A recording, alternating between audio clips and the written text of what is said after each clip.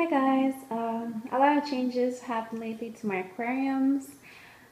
This is my 90 gallon that used to be my grow out tank, my smaller cichlids tank, but now all of these have been transferred in the 180 because the fish of the 180 are now in the 300.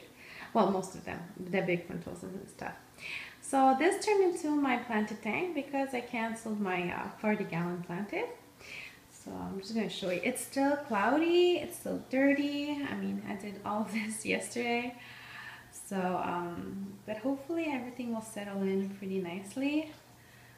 Can't wait for the Java moss to be nice on these things. And basically it's just like a forest rockscape.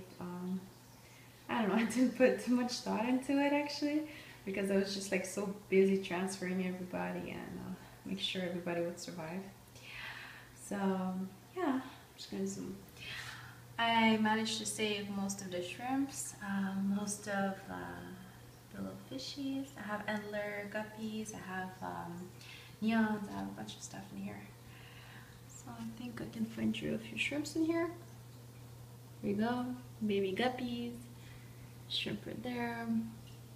Come on, I must have more shrimps than one. You'll probably see more. Oh, there's one right there. I mean, some of my shrimps are pretty much transparent, so you really can't see them too well. But yeah, I managed to save a couple of them.